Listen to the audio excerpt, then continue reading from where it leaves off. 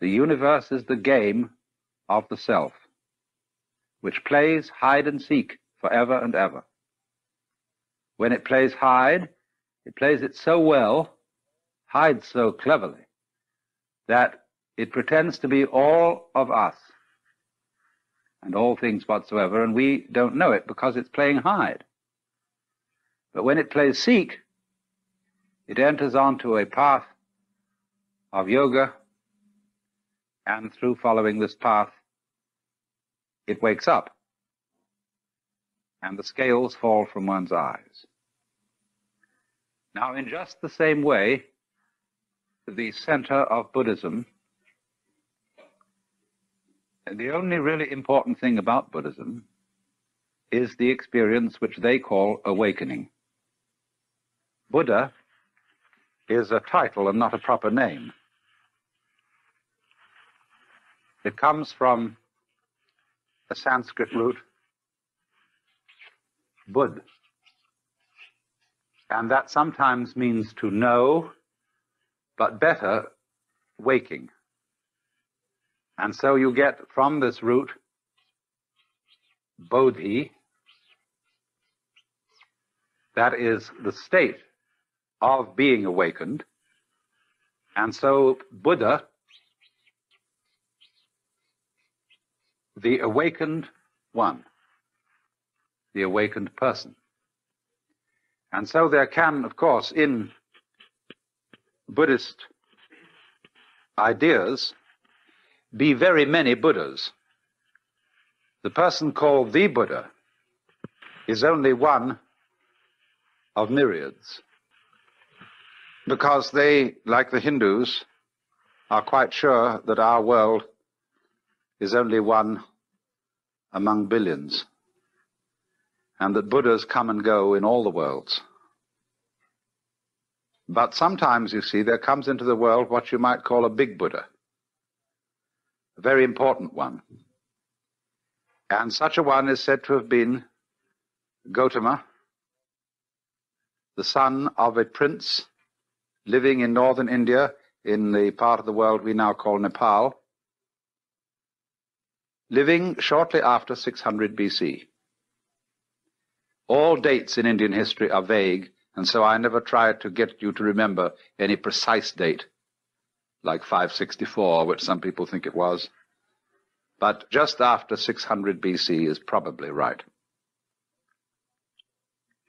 Most of you, I'm sure, know the story of his life. But the point is that when in India a man was called a Buddha or the Buddha, this is a title of a very exalted nature. It is first of all necessary for a Buddha to be human. He can't be any other kind of being. Whether in the Hindu scale of beings he's above the human state or below it. He is superior to all gods because, according to Indian ideas, gods and angels, or angels would probably be a better name for them than gods, all those exalted beings are still in the wheel of becoming, still in the chains of karma, that is action which requires the need for more action to complete it and goes on requiring the need for more action.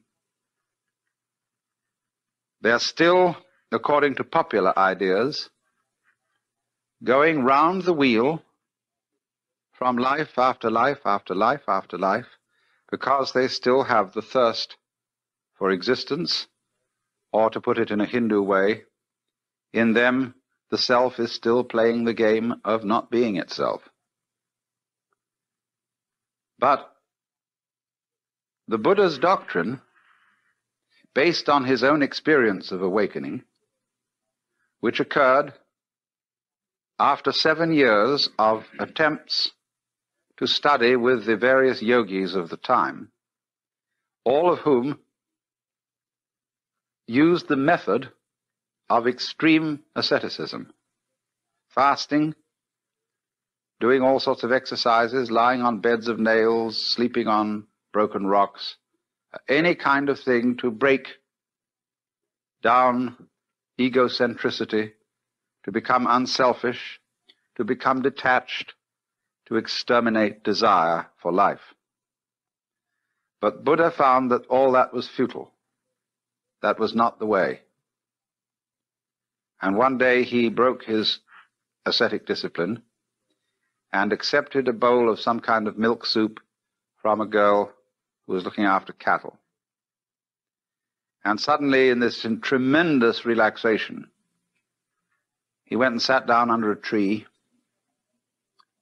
and the burden lifted. He saw completely that what he had been doing was on the wrong track. You can't make a silk purse out of a sow's ear. And no amount of effort will make a person who believes himself to be an ego be really unselfish. So long as you think and feel that you are a somewhat contained in your bag of skin, and that's all, there is no way whatsoever of your behaving unselfishly. Oh yes, you can imitate unselfishness. You can go through all sorts of highly refined forms of selfishness, but you're still tied to the wheel of becoming by the golden chains of your good deeds, as the obviously bad people are tied to it by the iron chains of their misbehaviors. You know how people are when they get spiritually proud. They belong to some kind of a church group or an occult group and say, we are the ones who have, of course, the right teaching. We're the in-group, we are the elect, and everybody else outside is really off the track. But then comes along someone who one-ups them by saying, well, in our circles we're very tolerant, and we accept all religions and all ways as leading to the one. But what they're doing is they are playing the game called, we are more tolerant than you are. You see, and in this way, the egocentric being is always in his own trap. So Buddha saw that all his yoga exercises and ascetic disciplines had just been ways of trying to get himself out of the trap in order to save his own skin, in order to find peace for himself. And he realized that that is an impossible thing to do because the motivation ruins the project. He found out then, you see, that there was no trap to get out of except himself. Trap and trapped are one. And when you understand that, there isn't any trap left. I'm going to explain that, of course, more carefully. So, as a result of this experience, he formulated what he calls the Dharma. That is the Sanskrit word for method. You will get a certain confusion when you read books on Buddhism, because they switch between Sanskrit and Pali words. The earliest Buddhist scriptures that we know of are written in the Pali language, and Pali is a softened form of Sanskrit. So that, for example, whereas the doctrine of the Buddha is called in Sanskrit the Dharma, but in Pali, and in many books of Buddhism, you'll find the Buddha's doctrine described as the Dhamma. And so in the same way, karma in Sanskrit becomes in Pali kamma. Buddha remains the same.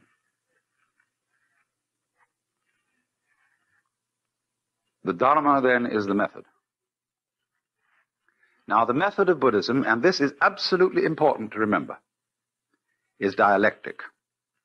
That is to say, it doesn't teach a doctrine.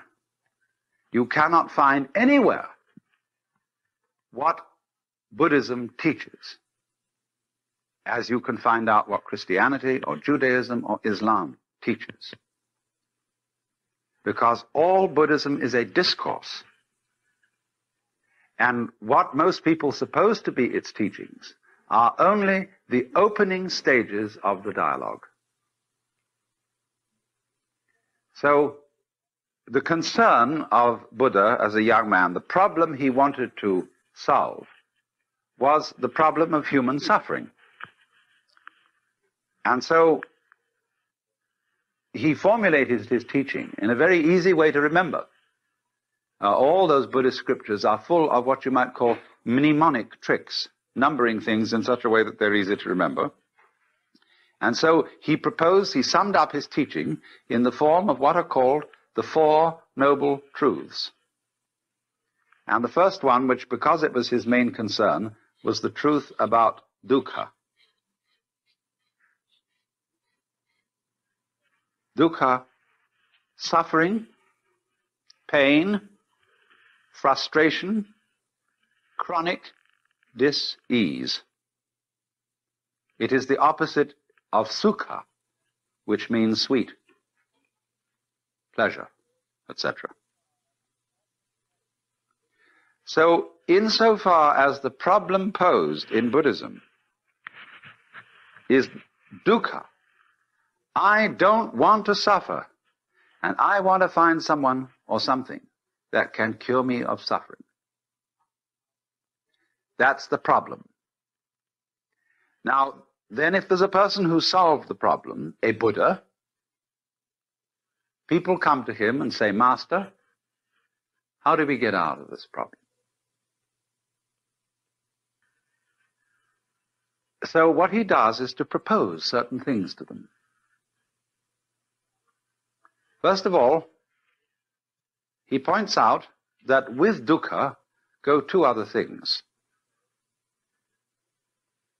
These are respectively called anitya, and anatman. Anitya means nitya means permanent. So impermanence, flux, change is characteristic of everything whatsoever.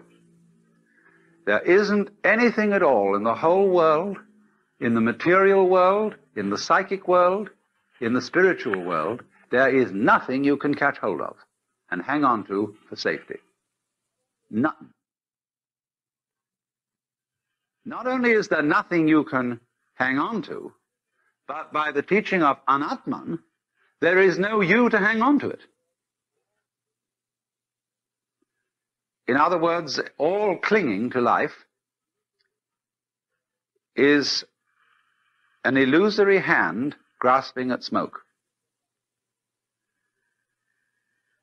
If you can get that into your head and see that that is so, nobody needs to tell you that you ought not to grasp, because you see you can't. See, Buddhism is not essentially moralistic. The moralist is the person who tells people that they ought to be unselfish when they still feel like egos, and his efforts are always and invariably futile, because what happens is he simply sweeps the dust under the carpet and comes back again somehow. But in this case, it involves a complete realization that this is the case. So that's what the teacher puts across to begin with. The next thing that comes up, the second of the Noble Truths, is about the cause of suffering. And this in Sanskrit is called Trishna. Trishna is related to our word thirst. It's very often translated desire. That will do. Better perhaps is craving, clinging, grasping, or even, to use our modern psychological word, blocking. When, for example, somebody is blocked and dithers and hesitates and doesn't know what to do, he is, in the strictest Buddhist sense, attached. He's stuck. But a Buddha can't be stuck. He cannot be phased. He always flows, just as water always flows, even if you dam it. The river just keeps on getting higher and higher and higher until it flows over the dam. It's unstoppable. Now, Buddha said then, dukkha comes from Trishna. You all suffer because you cling to the world, and you don't recognize that the world is anitya and anatman. So then, try, if you can, not to grasp. Well, do you see that that immediately poses a problem? Because the student who has started off this dialogue with the Buddha then makes various efforts to give up desire, upon which he very rapidly discovers that he is desiring not to desire. And he takes that back to the teacher, who says, well, well, well. He said, of course, you are desiring not to desire, and that's, of course, excessive. All I want you to do is to give up desiring as much as you can. Don't want to go beyond the point of which you're capable. And for this reason, Buddhism is called the middle way. Not only is it the middle way between the extremes of ascetic discipline and pleasure-seeking, but it's also the middle way in a very subtle sense. Yes, don't desire to give up more desire than you can. And if you find that a problem, don't desire to be successful in giving up more desire than you can. You see what's happening? At every time he's returned to the middle way, he is moved out of an extreme situation. Now then, we'll go on. We'll cut out what happens in the pursuit of that method until a little later. The next truth in the list is concerned with the nature of release from dukkha. And so number 3 is nirvana. Nirvana is the goal of Buddhism. It's the state of liberation corresponding to what the Hindus call moksha. The word means blow out. And it comes from the root nivritti. Now, some people think that what it means is blowing out the flame of desire. I don't believe this. I believe that it means breathe out rather than blow out. Because if you try to hold your breath, and in Indian thought, prana, breath, is the life principle. If you try to hold on to life, you lose it. You can't hold your breath and stay alive. It becomes extremely uncomfortable to hold on to your breath. And so in exactly the same way, it becomes extremely uncomfortable to spend all your time holding on to life. What the devil is the point of surviving, going on living, when it's a drag? But you see, that's what people do. They spend enormous efforts on maintaining a certain standard of living, which is a great deal of trouble. You know, you get a nice house in the suburbs, and the first thing you do is you plant a lawn. And you've got to get out and mow the damn thing all the time. and you buy expensive this, that, and soon you're all involved in mortgages, and instead of being able to walk out in the garden and enjoy it, you sit at your desk looking at all the books and filling out this, that, and the other, and paying bills and answering letters. What a lot of rot. But you see, that is holding on to life. So, translated into colloquial American, nirvana is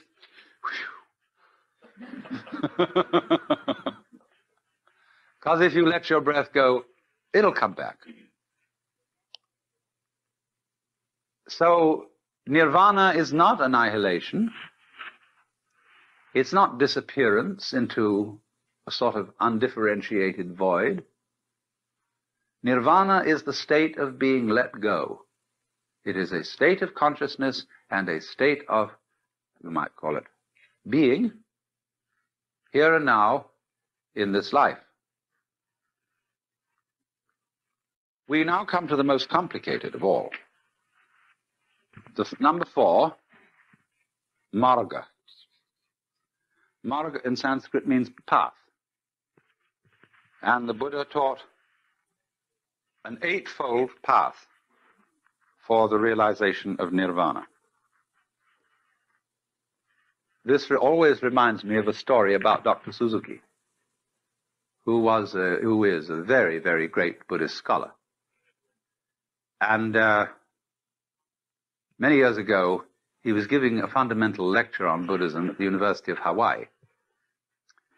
And he'd been going through these 4 truths, and he said, fourth noble truth is called a noble 8-fold path. First step of noble 8-fold path called a shoken. Shoken Japanese mean right view. For Buddhism, fundamentally is right view, right way of viewing this world. Second step of Noble Eightfold Path is, I forget second step, you look it up in the book.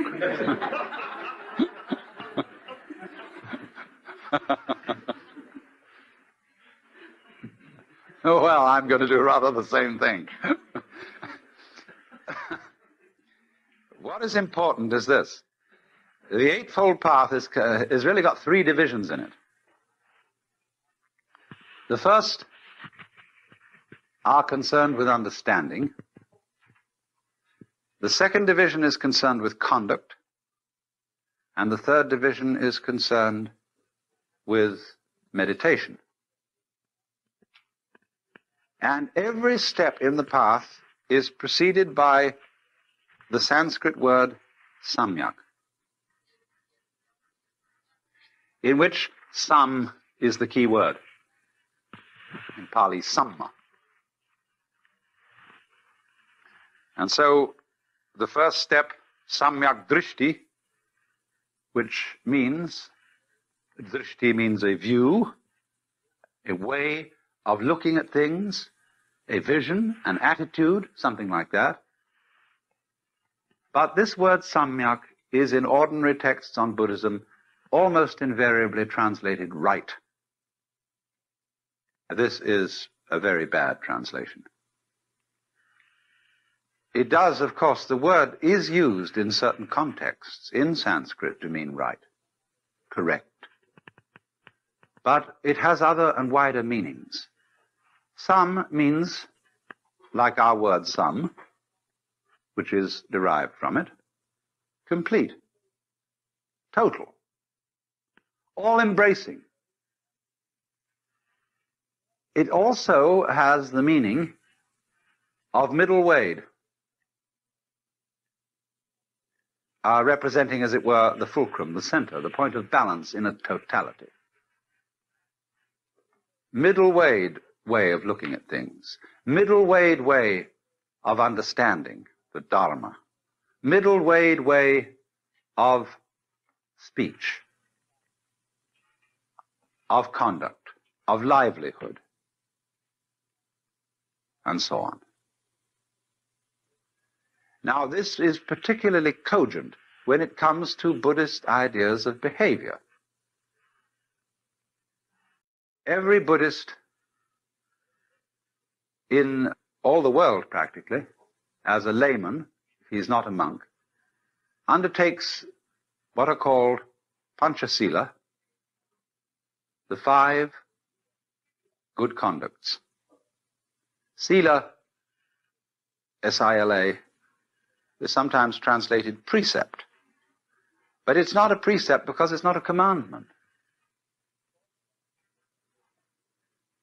The formula, when a Buddhist, these priests, they chant the precepts, Panatipata veramani sikapadang samadhyami.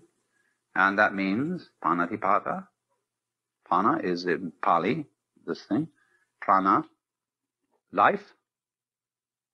Tipata, taking away. I promise to abstain from. So the first is that one undertakes not to destroy life. Second, not to take what is not given. Third, this is usually translated, not to commit adultery. It doesn't say anything of the kind. In Sanskrit, kamesu mityahara veramani sikapadam samadhyami. Kamesu mityahara means I undertake the precept to abstain from exploiting my passions. Buddhism has no doctrine about adultery. You may have as many wives as you like. But the point is this. When you're feeling blue and bored, it's not a good idea to have a drink, because you may become dependent on alcohol whenever you feel unhappy. So in the same way, when you're feeling blue and bored, it's not a good idea to say, let's go out and get some chicks and have some sex fun. That's exploiting the passions. But it's not exploiting the passions, you see. When drinking, say, expresses the conviviality and friendship of a group sitting round the dinner table, or when sex expresses the spontaneous delight of 2 people in each other. Then the 4th precept, musavada, to abstain from false speech. This doesn't simply mean lying. It means abusing people. It means using speech in a phony way, like saying, and so, or the attitude of America to this situation is thus and thus. You see, that's phony kind of talking. Anybody who studies general semantics will be helped in avoiding musavada, false speech. The final precept is a very complicated one, and nobody's quite sure exactly what it means. It mentions 3 kinds of drugs and drinks: sura, merya, majja, pamadatthana. We don't know what they are. But at any rate, it's generally classed that narcotics and liquors. Now, there are 2 ways of translating this precept. One says to abstain from narcotics and liquors. The other liberal translation, favored by the great scholar Dr. Malalasekara, is I abstain from being intoxicated by these things. So if you drink and don't get intoxicated, it's okay. You see? You don't have to be a teetotaler to be a Buddhist. This is especially true in Japan and China. My goodness, how they throw it down. Once a scholarly Chinese said to me, before you start meditating, just have a couple of martinis, because it increases your progress by about 6 months.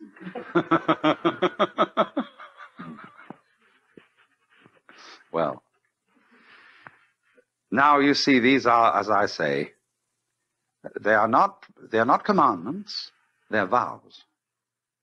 Buddhism has in it no idea of there being a moral law laid down by some kind of cosmic lawgiver. And the reason why these precepts are undertaken is not for a sentimental reason. It is not that you're going to make you into a good person. It is that for anybody interested in the experiments necessary for liberation, these ways of life are expedient. First of all, if you go around killing, you're going to make enemies. And you're going to have to spend a lot of time defending yourself, which will distract you from your yoga. If you go around stealing, likewise, you're going to acquire a heap of stuff and you're going to, again, make enemies. If you exploit your passions, you're going to get a big thrill, but it doesn't last. When you begin to get older, you realize, well, that was fun while we had it, but I haven't really learned very much from it. And now what? Same with speech. Nothing is more confusing to the mind than taking words too seriously. We've seen so many examples of that. And finally, to get intoxicated or narcotized, a narcotic is anything like alcohol or opium, which makes you sleepy. The word narcosis in Greek means narx is sleep. So if you want to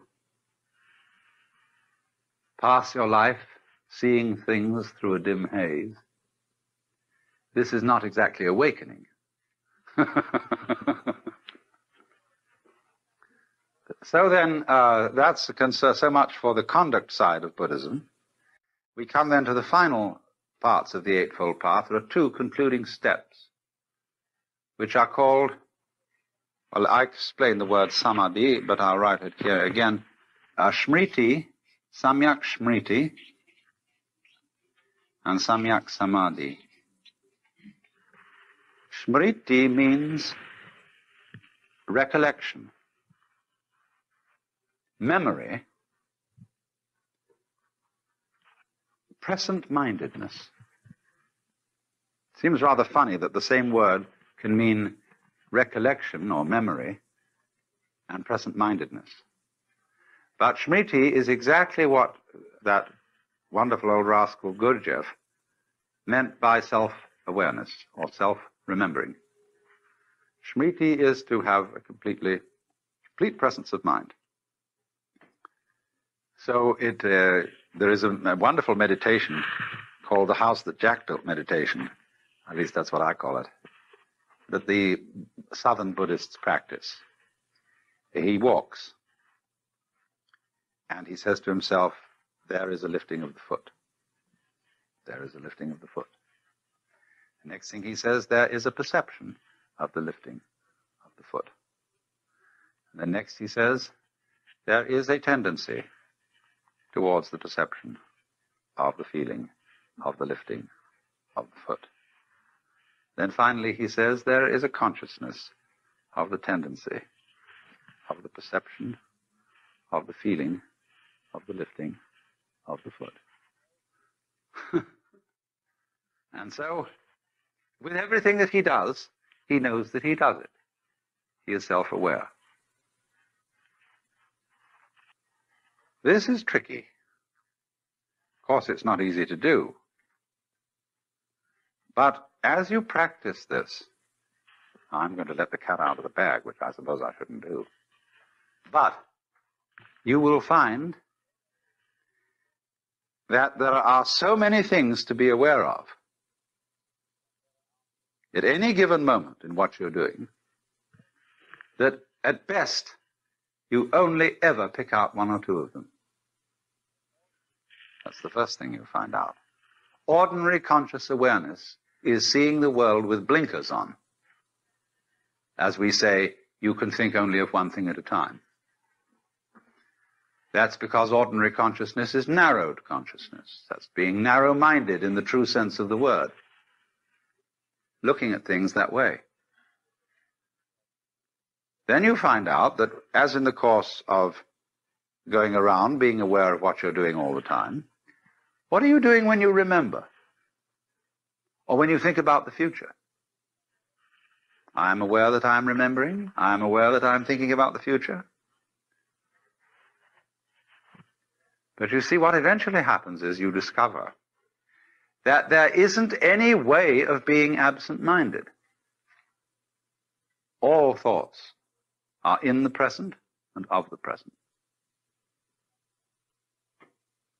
And when you discover that, you approach samadhi. Samadhi is the complete state, the fulfilled state of mind. And you will find many, many different ideas among the sects of Buddhists and Hindus as to what samadhi is.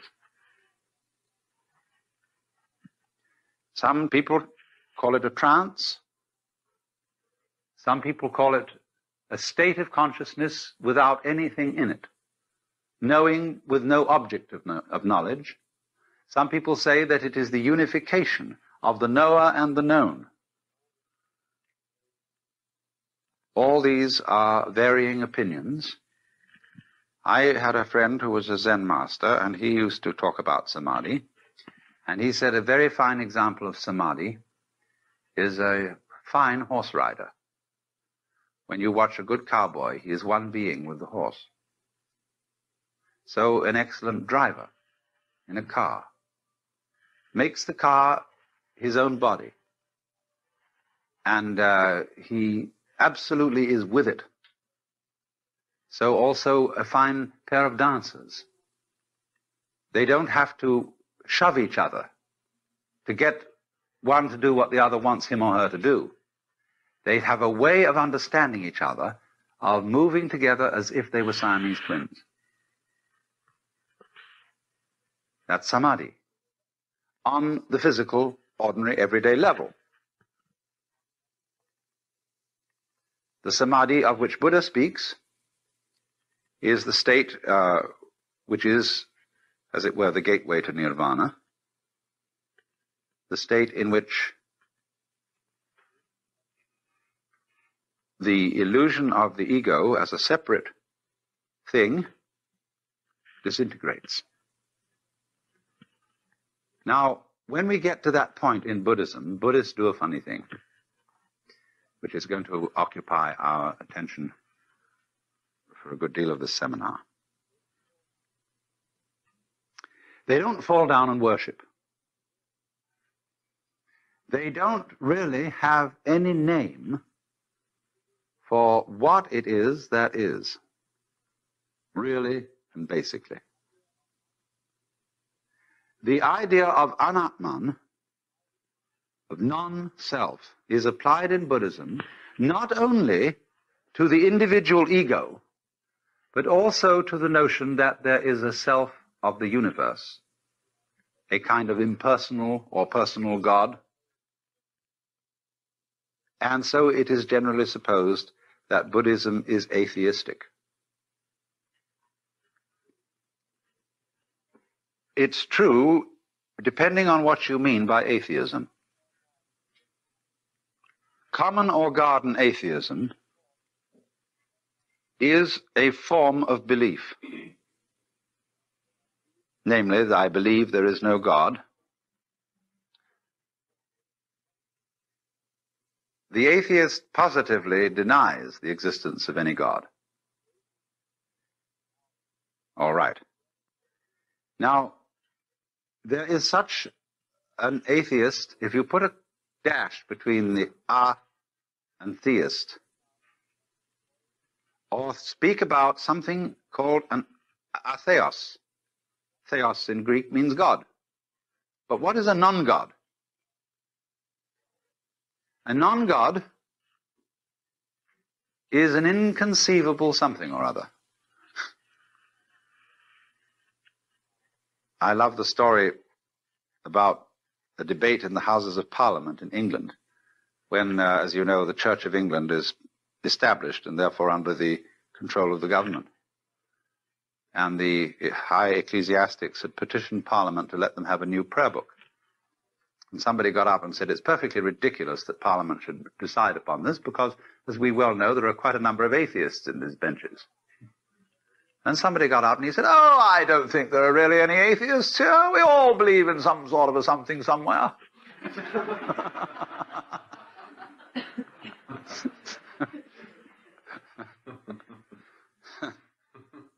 Now, again, of course, it isn't that some Buddhism believes in some sort of a something somewhere, and that is to say, in vagueness. Here is the point. If you believe, if you have certain propositions that you want to assert about the ultimate reality, or what Paul Tillich calls the ultimate ground of being, you're talking nonsense. Because you can't say something specific about everything. You see, supposing you wanted to say God has a shape. But if God is all that there is, then God doesn't have any outside, so he can't have a shape. You have to have an outside and space outside it to have a shape. So that's why the Hebrews, too, are against people making images of God.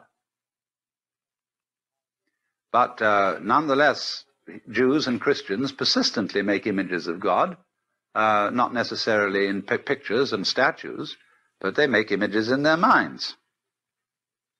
And those are much more insidious images. Buddhism is not saying that the self, capital S, the great Atman, or whatnot, it isn't denying that the experience which corresponds to these words is realizable. What it is saying is that if you make conceptions and doctrines about these things, you're liable to become attached to them.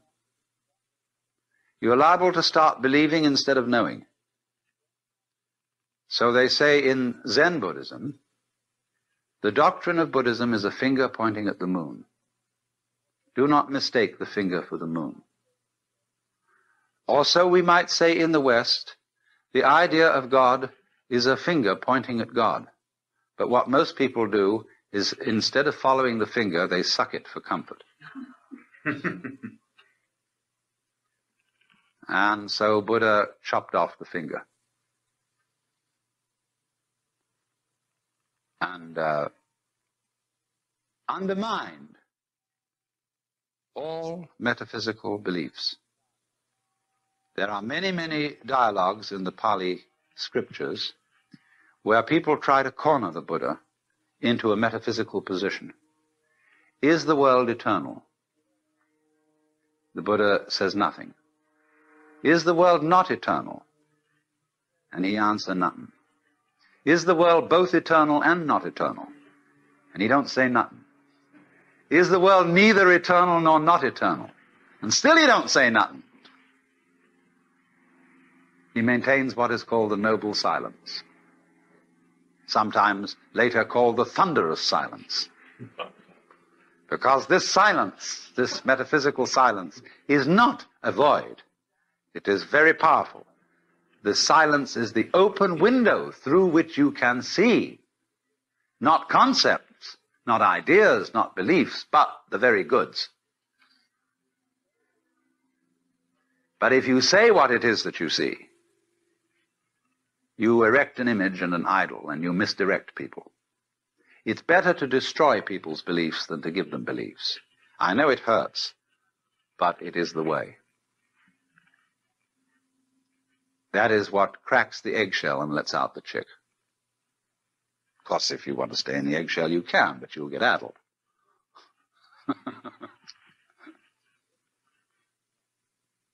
This, then, you see, is why Buddhism is in dialogue form.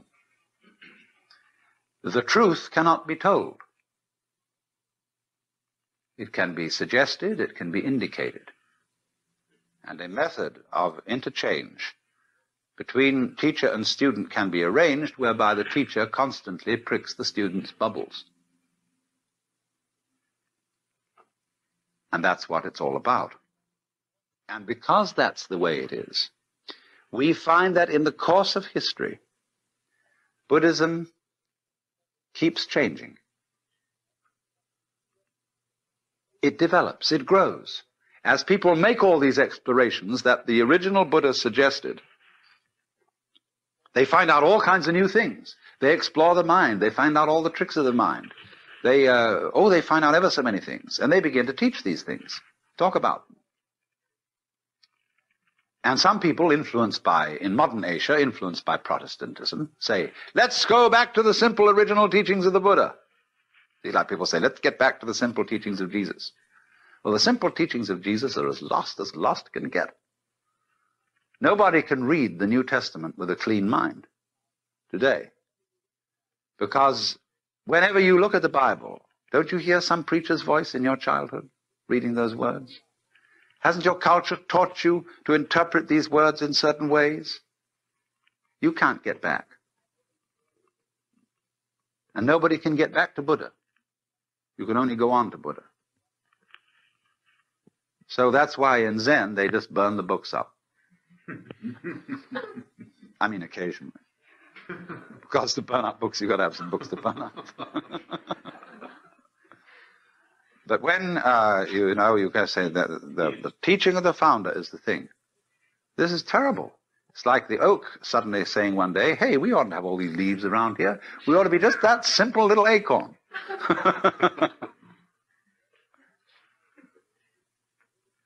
Now, a living tradition grows. But what it does is this. As it grows, say it grew from a seed, an acorn, keeps dropping off new acorns. You don't go back to the old acorn, you get a new one. And that becomes a new seed for another tree. This is fine. Now, let me just warn you. The scholarly study of Buddhism is a magnum opus beyond belief. There are two collections of Buddhist canonical scriptures. One is in Pali. The other was originally in Sanskrit, but we don't have a complete collection of it in Sanskrit. We have these collections in Tibetan and Chinese. Bigger than the Encyclopedia Britannica, as a matter of fact. So it's a formidable enterprise to get into the Buddhist scriptures, and what's more, most of them are unbelievably boring.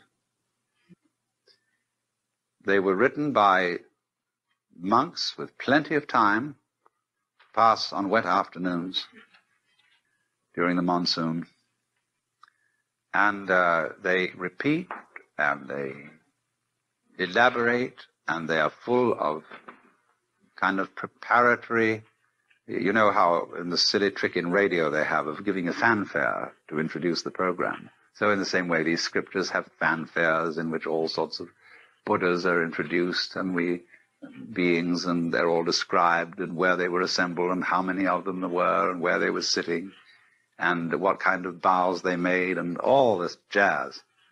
And then finally a few pearls of wisdom are dropped by the Buddha, or else they sometimes go on for pages and pages of actually very, very subtle and very profound discourse that is not dull if you have a penchant for that kind of thing. But I warn you, don't try too hard to read the Buddhist scriptures. It's all right to read the Dhammapada, which are sayings of the Buddha. It's all right to read the Diamond Sutra. It's all right even to read the Surangama Sutra or the Lankavatara. But when you get mixed up with the larger Prajnaparamita and all those things, you're in deep water. So you see, from time to time, Buddhists get tired of the scriptures. Actually, they keep them in a revolving bookcase in some monasteries. Think about so high, so wide, it revolves. And instead of reading all this stuff, you're supposed to be able to acquire as much merit as you would from reading it all by twirling the bookcase round once. In Zen monasteries, They have an annual ceremony for reading the scriptures, but they are printed like an accordion. In other words, the pages are connected to each other zigzag. And then they have board on the back and the front, so that you can pick one up and go like that, you know, like a slinky moves. And so each monk is assigned a pile of the volumes. This happens once a year. And they all chant sections of the scripture, but very often each monk chants a different one. And while they're doing this, they pick up a volume and go click and put it down on the other side. Pick up the next one, click. And this is the annual reading of the scriptures. There's a wonderful picture of this being done in Suzuki's book, The Training of the Zen Buddhist Monk. So you see, Buddhists are funny about scriptures. They don't treat them the way Christians treat the Bible. They respect them. They occasionally read them. But they feel that the written word, is purely incidental. It is not the point. And indeed, it can be a very serious obstacle. Zhuangzi, a Taoist sage, once said, just as a dog is not considered a good dog just for being a good barker, a man is not considered a good man just for being a good talker. So we have to watch out for the traps of words. You must understand, as one of the fundamental points of Buddhism, the idea of the world as being in flux. I gave you the Sanskrit word anitya as one of the characteristics of being, emphasized by the Buddha along with anatman, the unreality of a permanent self, and dukkha, the sense of frustration. Dukkha really arises from a person's failure to accept the other two characteristics, lack of permanent self and change. You see, in Buddhism, the feeling that we have of an enduring organism, I meet you today and I see you, and then tomorrow I meet you again and you look pretty much as you looked yesterday, and so I consider that you're the same person. But you aren't. It's not really. When I watch a whirlpool in a stream, here's the stream flowing along, and there's always a whirlpool like the one at Niagara. But that whirlpool never really holds any water. The water is all the time rushing through it. In the same way, a university, the University of California, what is it? The students change at least every 4 years. The faculty changes at a somewhat slower rate. The building changes. They knock them down and put up new ones. The administration changes. So what is the University of California? It's a pattern, a doing of a particular kind. And so in just precisely that way, every one of us is a whirlpool in the tide of existence. And we are in every cell in our body, every molecule, every atom is in constant flux, and nothing can be pinned down. You know, you can put bands on pigeons or migrating birds and identify them and follow them and find out where they go. But you can't tag atoms, much less electrons. They have a curious way of appearing and disappearing. And one of the great puzzles is, in physics, what are electrons doing when we're not looking at them?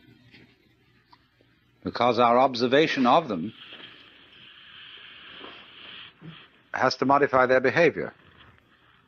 We can't see an electron without putting it in an experimental situation where our examination of it in some way changes it. What we would like to know is what it's doing when we're not looking at it. Does the light in the refrigerator really go off when we close the door? But this is fundamental, you see, to Buddhistic philosophy, the philosophy of change. From one point of view, change is just too bad.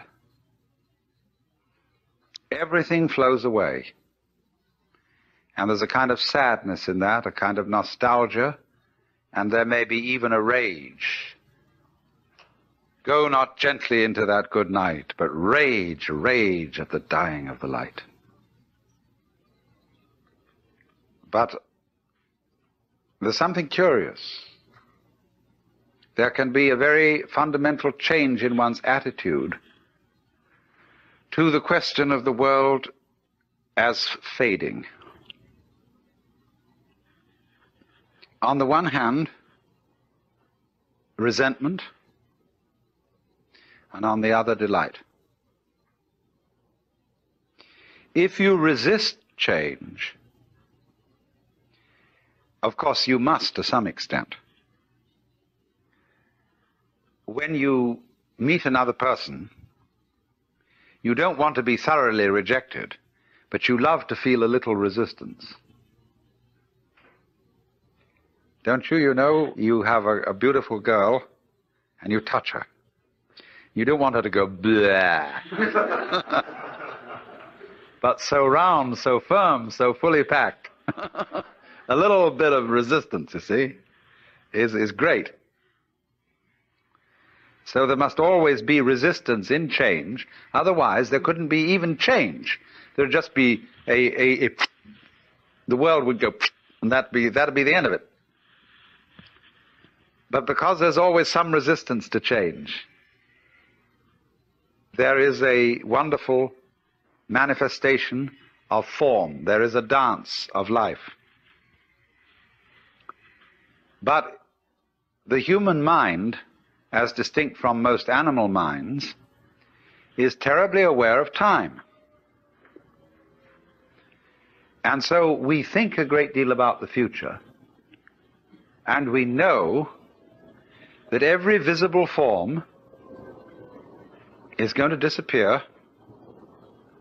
and be replaced by so-called others. Are these others,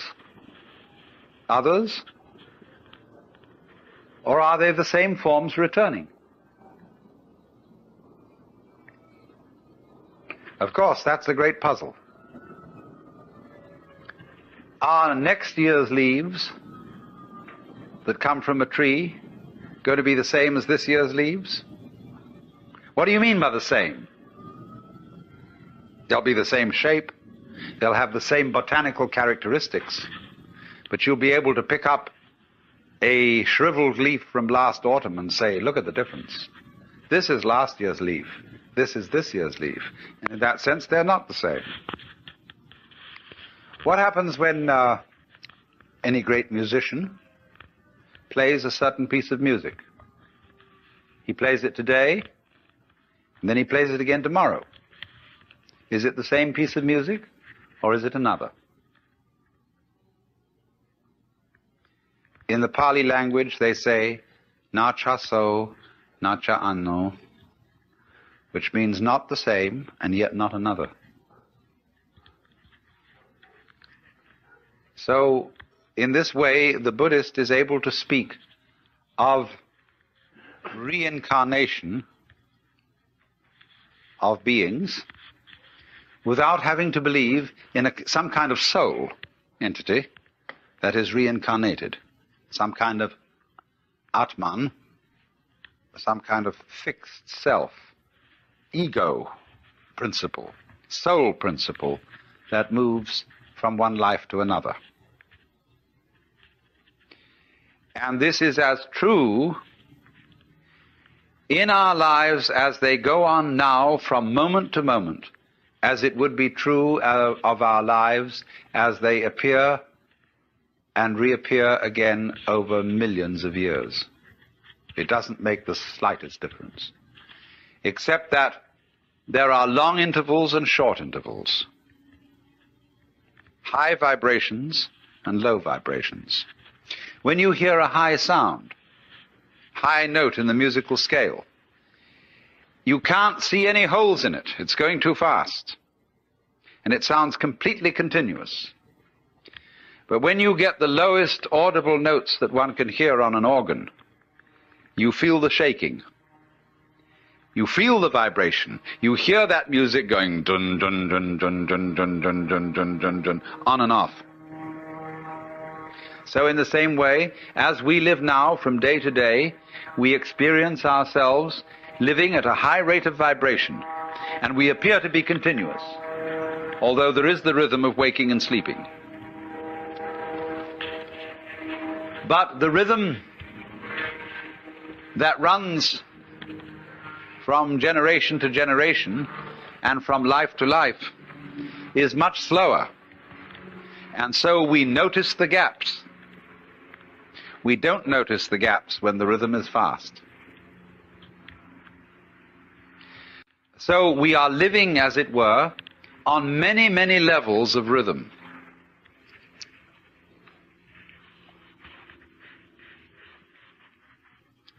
This is the nature of change. If you resist it, you have dukkha, you have frustration and suffering. But on the other hand, if you understand change, you don't cling to it, and you let it flow, then it's no problem. It becomes positively beautiful, which is why in poetry, the theme of the evanescence of the world is beautiful. When Shelley says, "The one remains, the many change and pass. Heaven's light forever shines, earth's shadows fly. Life, like a dome of many-colored glass, stains the white radiance of eternity until death shatters it to fragments." Now, what's beautiful in that? Is it heaven's light that shines forever? Or is it rather the dome of many-colored glass which shatters? See, it's always the image of change that really makes the poem. Tomorrow and tomorrow and tomorrow creeps on life's petty pace from day to day. Somehow, you know, the poet has got the intuition. The fact that things are always running out, that things are always disappearing, has some hidden marvel in it. The Japanese have a word, yugen, Y-U-G-E-N, which has no English equivalent whatsoever. And yugen is, in a way, digging change. It's described poetically. You have the feeling of yugen when you see out in the distant water some ships hidden behind a far-off island. You have the feeling of yugen when you watch wild geese suddenly seen and then lost in the clouds. You have the feeling of yugen when you look across Mount Tamalpais and you've never been to the other side and you see the sky beyond. You don't go over there to look and see what's on the other side. That wouldn't be yugen. You let the other side be the other side. And it evokes something in your imagination, but you don't attempt to define it, to pin it down. Yugen. So in the same way, the coming and going of things in the world is marvelous. They go. Where do they go? Don't answer, because that would spoil the mystery. They vanish into the mystery. But if you try to pursue them, you've destroyed yugen.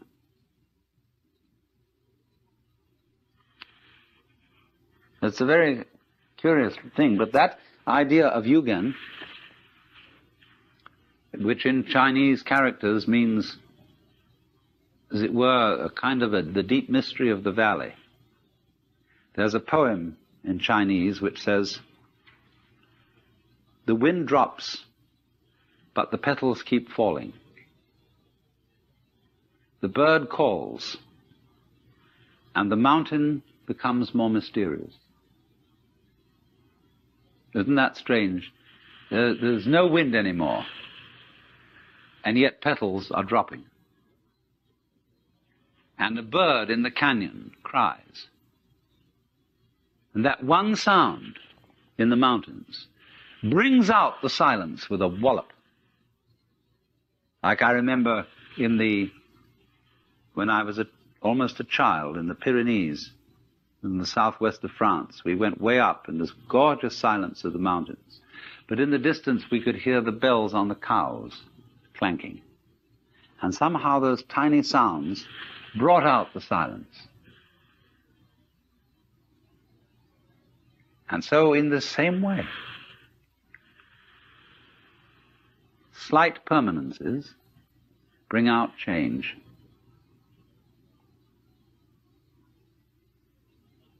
And they give you this very strange sense. Yugen, the mystery of change. You know, in Eliot's poem, The Four Quartets, where he says, "The dark, dark, dark, they all go into the dark. Distinguished families, members of the book of the director of directors, everybody, they all go into the dark."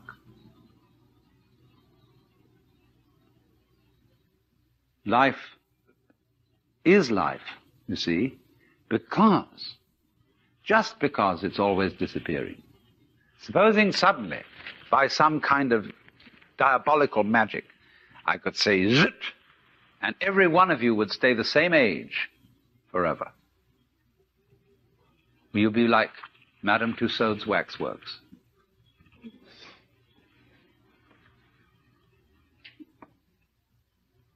It would be awful. In 1,000 years from now, what beautiful hags you would be.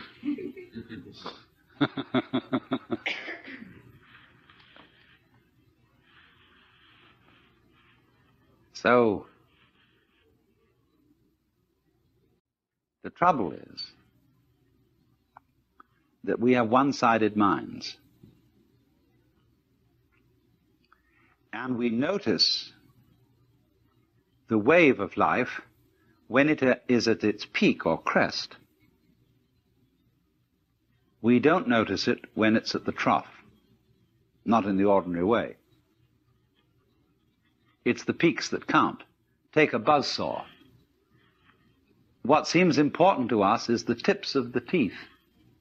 They seem to do the cutting, not the valleys between the teeth. But do you see, you couldn't have tips of teeth without valleys between them. Therefore the saw wouldn't cut without both tips and V-shaped valleys. But we ignore that. We don't notice the valleys so much as we notice the mountains. Valleys point down, mountains point up. And we prefer things that point up, because up is good and down is bad. But seriously, we don't praise the peaks for being high and blame the valleys for being low. But it is so, you see, that we ignore the valley aspect of things. And so all wisdom begins by emphasizing the valley aspect as distinct from the peak aspect. We pay plenty of attention to the peak aspect. That's what captures our attention. But we somehow screen out the valley aspect. But that makes us very uncomfortable. It seems that we want and get pleasure from looking at the peaks, but actually this denies our pleasure, because secretly we know that every peak is followed by a valley, the valley of the shadow of death. And we are always afraid, because we are not used to looking at valleys, because we are not used to living with them. They represent to us a strange and threatening unknown. Maybe, we are afraid, the principle of the valley will conquer, and the peaks will be overwhelmed. Maybe death is stronger than life, because life always seems to require an effort. Death is something into which you slide effortlessly. Maybe nothing will overcome something in the end. Wouldn't that be awful? And so we resist change, ignorant of the fact that change is life, and that nothing is invariably the obverse face of something. Most people are afraid of space. They ignore it, and they think space is nothing. Space and solid are two ways of talking about the same thing. Space, solid. You don't find space without solid, you don't find solids without space. If I say there's a universe in which there isn't anything but space, you must say space between what? Space is relationship. And it always goes together with solid, like back goes with front. But the divisive mind ignores space. And it thinks that it's the solids that do the whole job, that they're the only thing that's real. That is, to put it in other words, conscious attention ignores intervals because it thinks they're unimportant. Let's consider music. When you hear music, what you really hear when you hear melody is the interval between one tone and another. The steps, as it were, on the scale. It's the interval that is the important thing. So in the same way, in the intervals between this year's leaves, last year's leaves, this generation of people and that generation, the interval is in some ways just as important, some ways more important, than what it's between. Actually, they go together. But I say the interval is sometimes more important because we underemphasize it, so I'm going to overemphasize it as a correction. So space, night, death, darkness, not being there, is an essential component of being there. You don't have the one without the other, just as your buzzsaw has no teeth without having valleys between the tips of them. That's the way being is made up.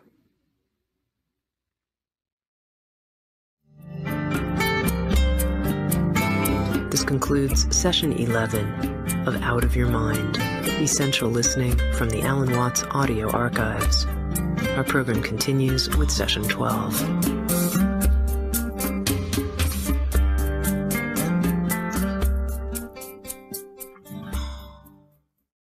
In Buddhism, change is emphasized. First, to unsettle people who think that they can achieve permanence by hanging on to life. And it seems that the preacher is wagging his finger at them and saying, you know, like the Scotch preacher one day saying to Sunday congregation, preaching on the text, vanity of vanities, all is vanity. And what about the rich food you put into your mouths? 'Tis vanity. And the fine raiment you put on your backs? 'Tis vanity. And all your playing around, going to golf instead of coming to the kirk or the Sabbath? 'Tis vanity. And you'll be spending all your lives devoted to vanity. And the last day will come, the day of your death, and because you've devoted your life to vanity, you'll go down to the burning, fiery, brimstone pits of hell. And there you'll look up and say unto the Lord, "Oh, Lord, I didn't know it. Oh, Lord, I wouldn't have devoted my life to vanity if I'd known it. Oh, Lord." And the Lord, he'll look down, and he'll say unto you, out of his infinite mercy, "Well, you know it now."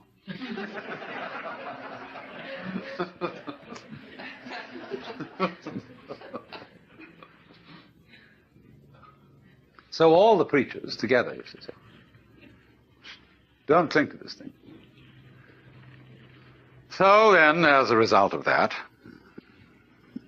and now I'm going to speak in strictly Buddhist terms, the follower of the way of Buddha seeks deliverance from attachment to the world of change.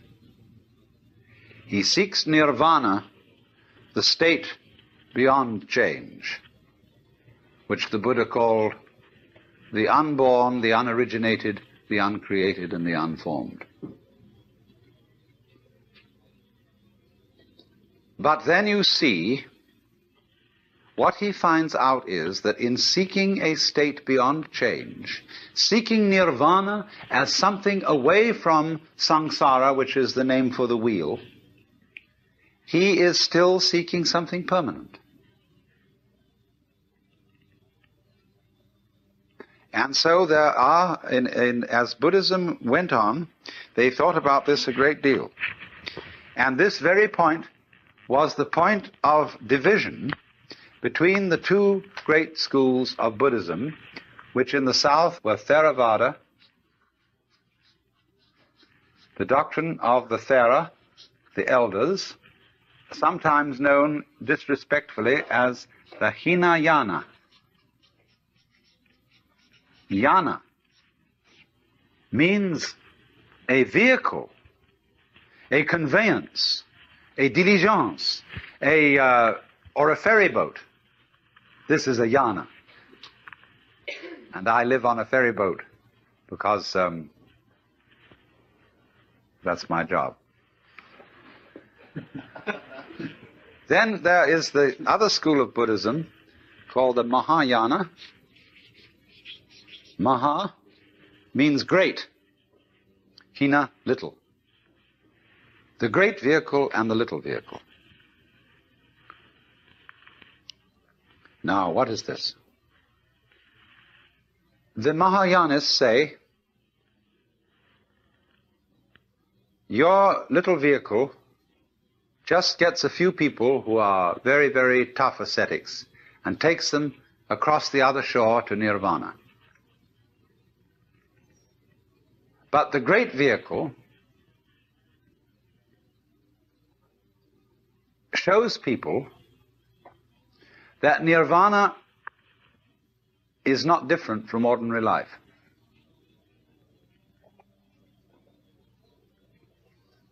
So that when you have reached nirvana,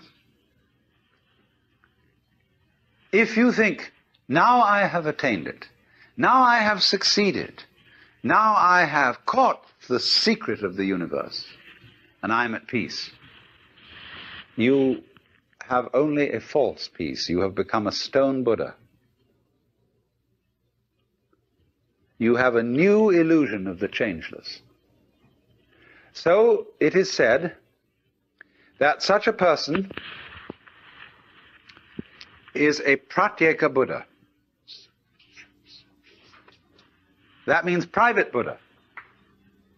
I've got it all for myself. And in contrast with this kind of pratyeka Buddha, who gains nirvana and stays there, the Mahayanists use the word bodhisattva.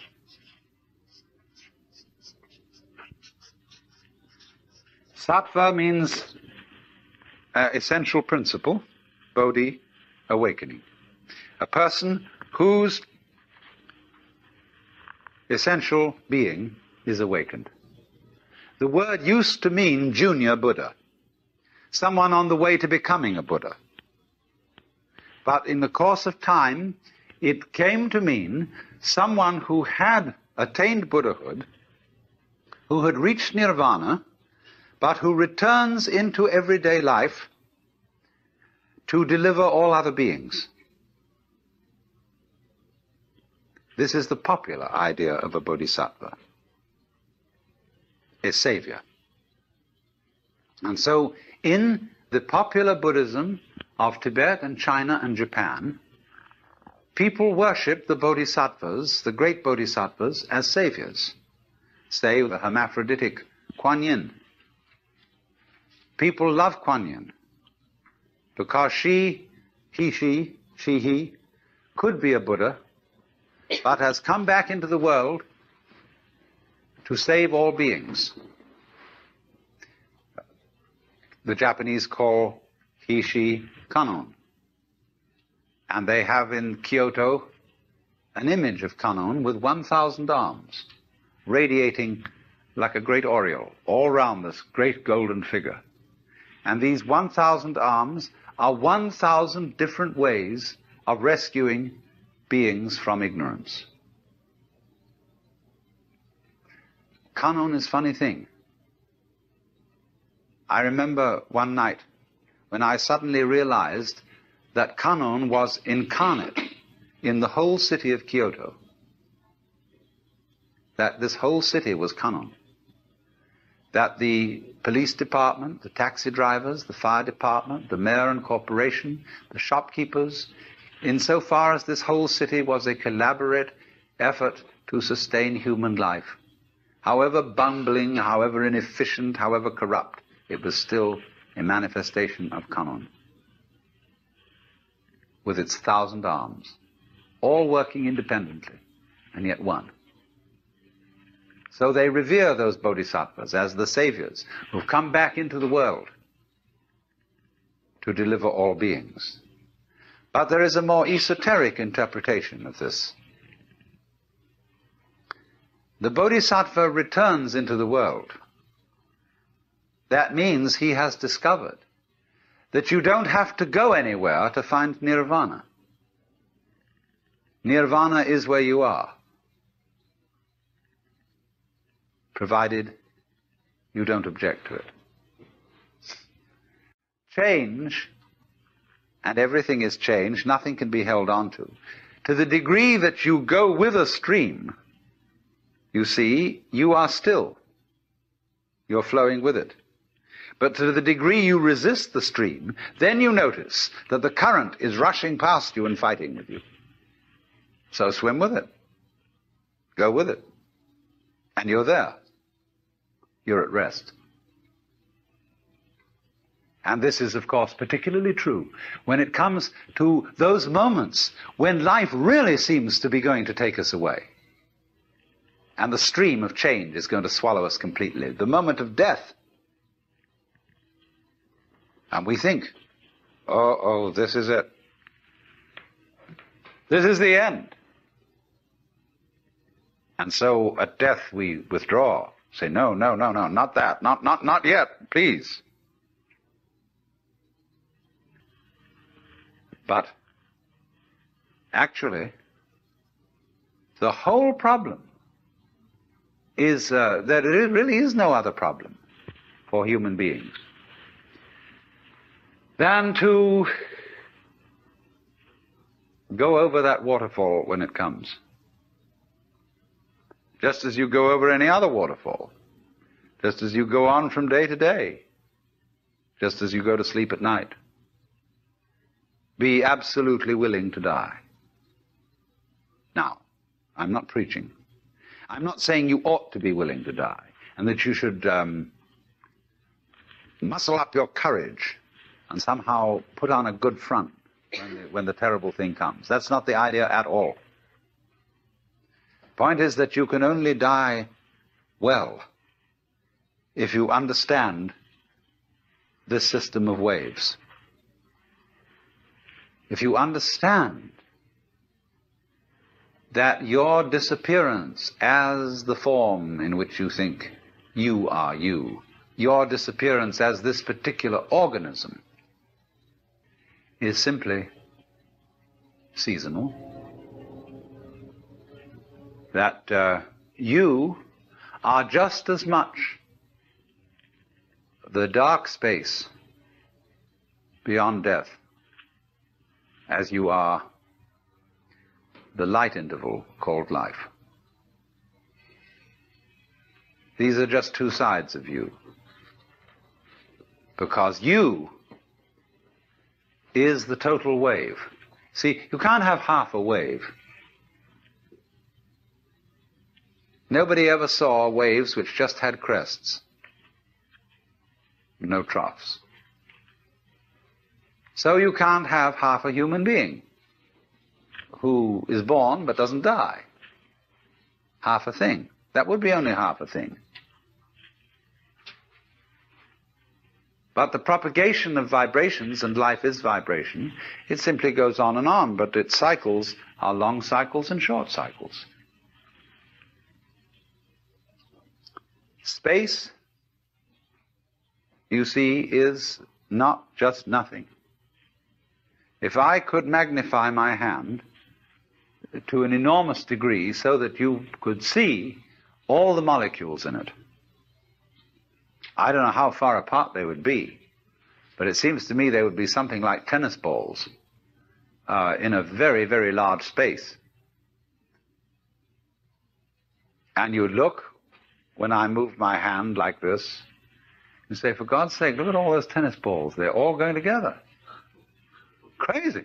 And there are no strings tying them together. Isn't that queer? No, but there's space going with them. And space is a function of, or it's an inseparable aspect of, whatever solids are in the space.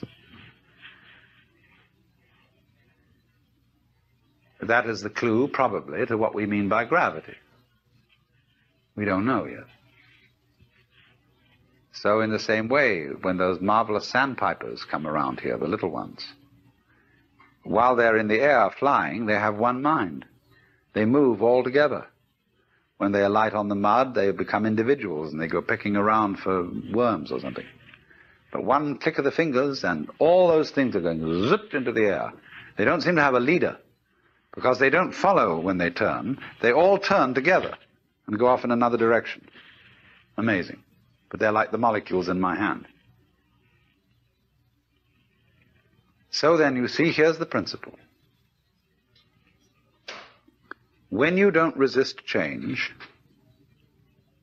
I mean over-resist. I don't mean being flabby. When you don't resist change, you see that the changing world, which disappears like smoke, is no different from the nirvana world. Nirvana, as I said, means breathe out. Let go of the breath. So in the same way, don't resist change. It's all the same principle. So the Bodhisattva saves all beings, not by preaching sermons to them, but by showing them that they are delivered, they are liberated by the very fact of not being able to stop changing. You can't hang on to yourself. You don't have to try not to hang on to yourself. It can't be done. And that is salvation. Memento mori. Be mindful of death. Gurdjieff says in one of his books that the most important thing for anyone to realize is that you and every person you see will soon be dead. See, it sounds so gloomy to us, because we have devised a culture fundamentally resisting death. I love the story of a conversation at an English country house at a dinner party, where the hostess started up the question of death and asked the various guests what they thought was going to happen to them when they die. And some thought about reincarnation, and others thought about various kinds of different planes of being, and others thought they were going to be annihilated. But none of the guests had answered except Sir Roderick, who was a kind of a military type, but a very devout pillar of the Church of England. He was the church warden, chief of the vestry in the local country parish. And the lady said, "Sir Roderick, you haven't said a word. What do you think's going to happen to you when you die?" "Oh," he said, "I am perfectly certain that I shall go to heaven and enjoy everlasting bliss, but I wish you wouldn't indulge in such a depressing conversation."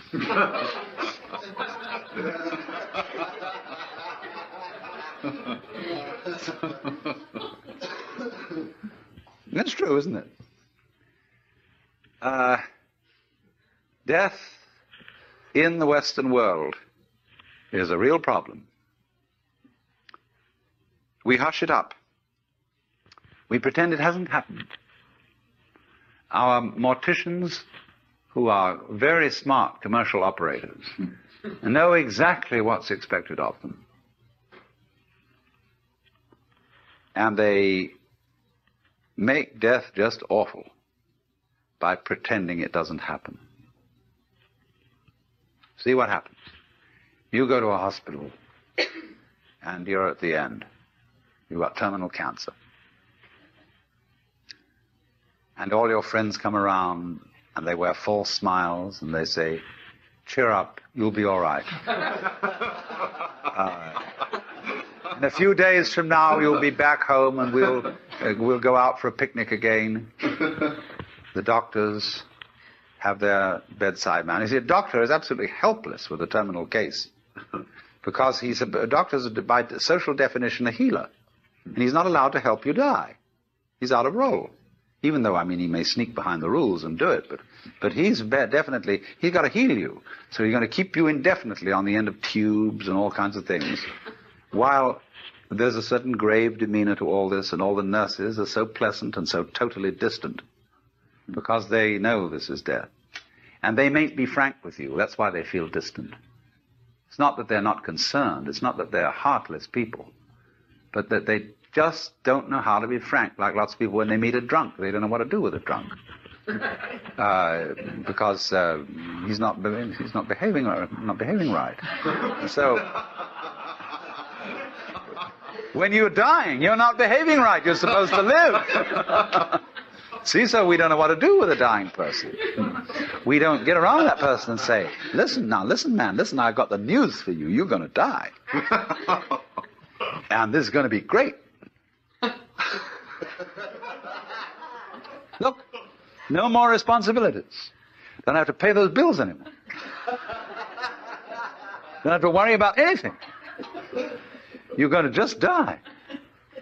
And let's go out with a bang. Let's have a party, see? We'll put some of that morphine in you so that you won't hurt too much. But we're going to prop you up in bed, and we're going to bring all our friends around, and we're going to have champagne, and you're going to die at the end of it, see? And it's going to be just marvelous. Just like being born. See, when we had birth problems, see, all women used to think that birth had to be painful. It was good for them. It was one of the things you had to suffer because you'd been screwing around with people, and therefore you had to have a child, and it's got to hurt. And then the doctors got together and they scratched their heads, and the man called Grantley Dick Reed said, "No, birth doesn't hurt. It's natural." All we've got to do is to talk these women into the idea that it doesn't hurt, that all these so-called pains are just tensions, and that birth is great. It's not a disease. It's not really something you ought to go to hospital for, because you associate hospitals with diseases and sickness. Birth isn't sickness. All right, now let's do some new thinking. What about death? Is death sickness? Or is it a healthy, natural event like being born? Of course it is. So, a little change in social attitude about this will fortify everybody else. If I'm alone and all my relatives are going, and kind of pretending to me, it's going to be hard for me. I've got to challenge the whole bunch of them and get my dander up and say, "Listen, damn you, I don't want all this thing around here. You've got to take a different attitude about my death." Well, that's hard. But if everybody helps me, and we do, we're all one body. If they all come around and say, "Congratulations, you're going to die." Liberation. Liberation now, you see. Because just before you die, I mean, look, I know very well a skillful priest handling a person dying can do this for them. But he has to talk very, very, very straight. And he has to say, listen, these doctors, don't you pay any attention to them. They're trying to amuse you and deceive you. You're going to die. This isn't terrible. But it's just going to be the end of you as a system of memories. And so you've got a great chance right now, before it happens, to let go of everything. Because you know it's going to go, and it is going to help you. It's going to help you let go of everything. So if you have any possessions left, give them away. Give everything away. And if you have anything to say that is you felt that you ought to say before you die, and that you're kind of hanging on to and it's bothering you, say it. I mean, I don't mean necessarily a last confession, but say it said that Adlai Stevenson, shortly before he died, said that he had been making a monkey of himself because he didn't agree with the government's policy about something or other. You know, he had to get that off his chest because he had a little thought in the back of his mind that things were catching up with him. You see? So the moment comes when this thing called death has to be taken completely. Not as some ghastly accident. Something that all the friends are going to stay away because you're awful. I mean, sometimes people, when they die, are in a very unpleasant physical condition. They don't smell good, they don't look good, and so on. But an enormous amount can be done with scientific methods to make things reasonably tidy from a purely sensory point of view. But the main thing is the attitude. That death is as positive as birth and should be a matter for rejoicing, because death is the symbol of the liberation. There is a wonderful saying that Ananda Kumaraswamy used to quote. I pray that death will not come and find me still unannihilate. In other words, that man dies happy if there is no one to die. In other words, if the ego has disappeared before death caught up with it. But you see, the knowledge of death helps the ego to disappear, because it tells you you can't hang on. So what we need, if we're going to have a good religion around, that's one of the places where it can start. Having, I don't know, well, nowadays I suppose they'd call it the Institution for Creative Dying.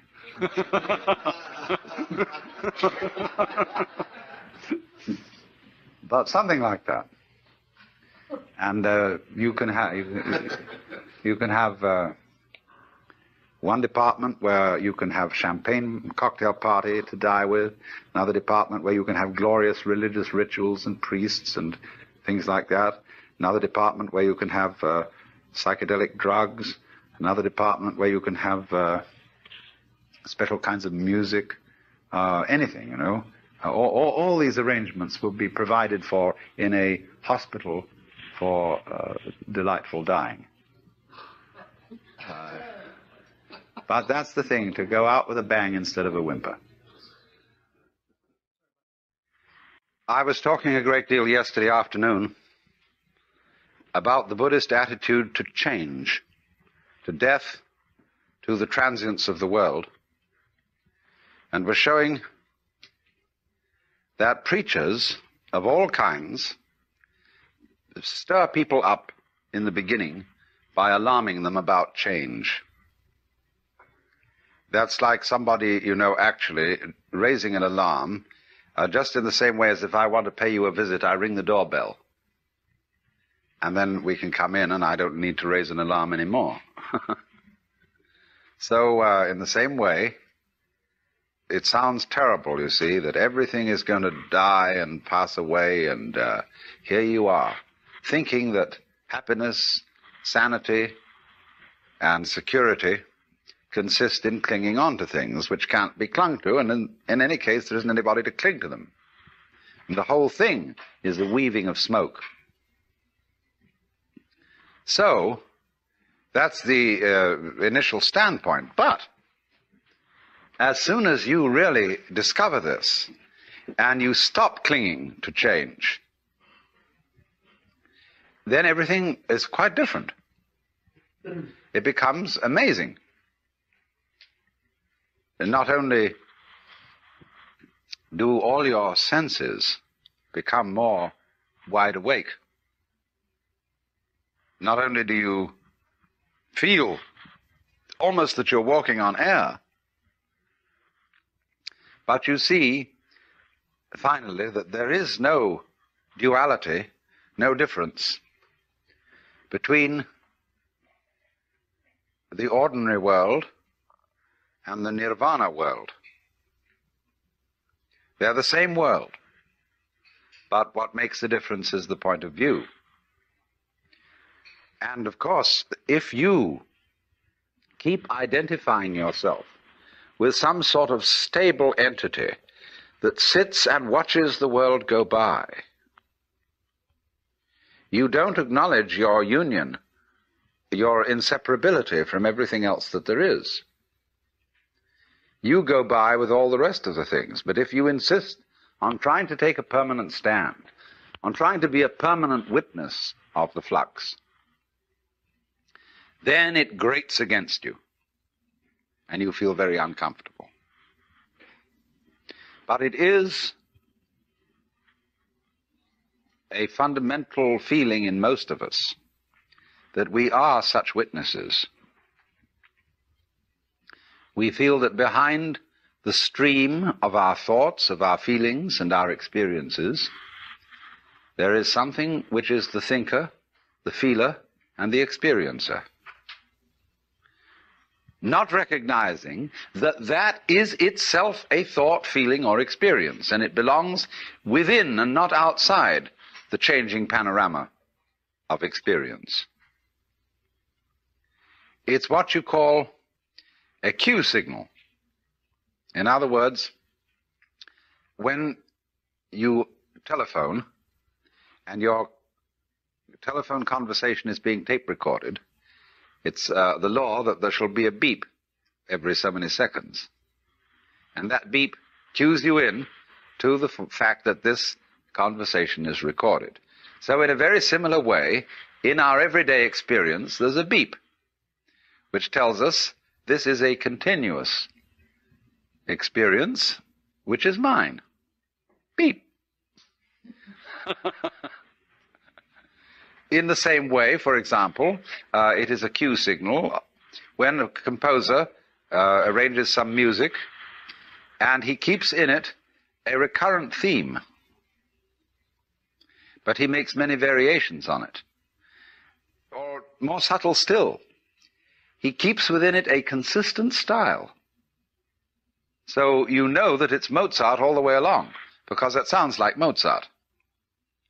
But there isn't, as it were, a constant noise going all the way through to tell you it's continuous, although in Hindu music they do have something called the drone.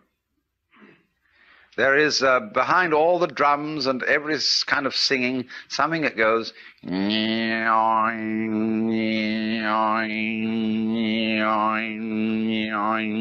it always sounds the note which is the tonic of the scale being used.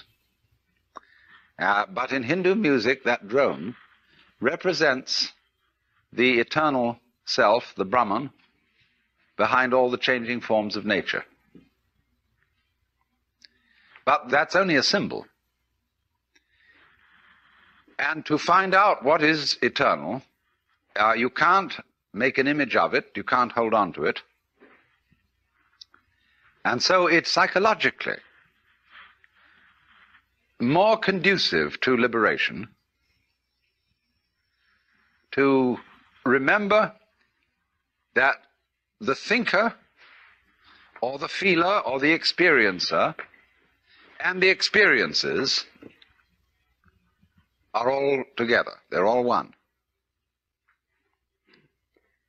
But if out of anxiety you try to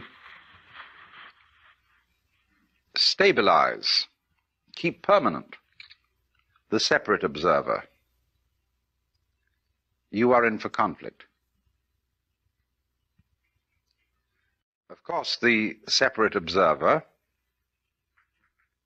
the thinker of the thoughts, is an abstraction which we create out of memory.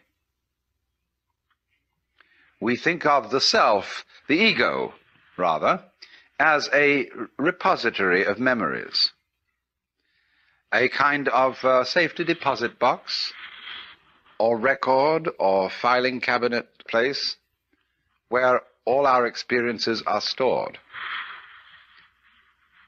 Now, that's not a very good idea. It's more that memory is a dynamic system, not a storage system.